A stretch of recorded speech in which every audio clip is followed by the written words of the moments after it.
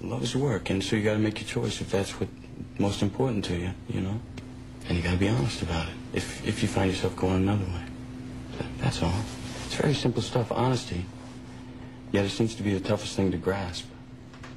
Honesty with yourself, how you're really feeling, honesty with others.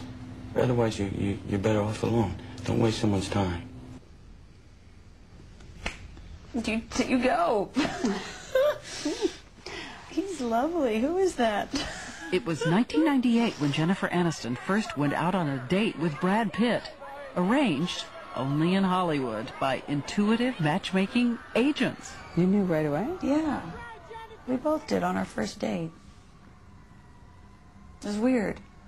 Did you say it or just think it? No, thought it. I thought it. That's weird. That was a really easy evening. That was really fun. Because you said at one point, this has been the hardest year of my life, as well as the best. This was in the beginning of the marriage. It's hard, just getting used to the idea that you're married and... Am I ready? There's always this am I ready question. I don't know. I thought I was ready. Once again, that's classic Aniston. Still loving to question and search, even when she knows she's living every girl's fantasy.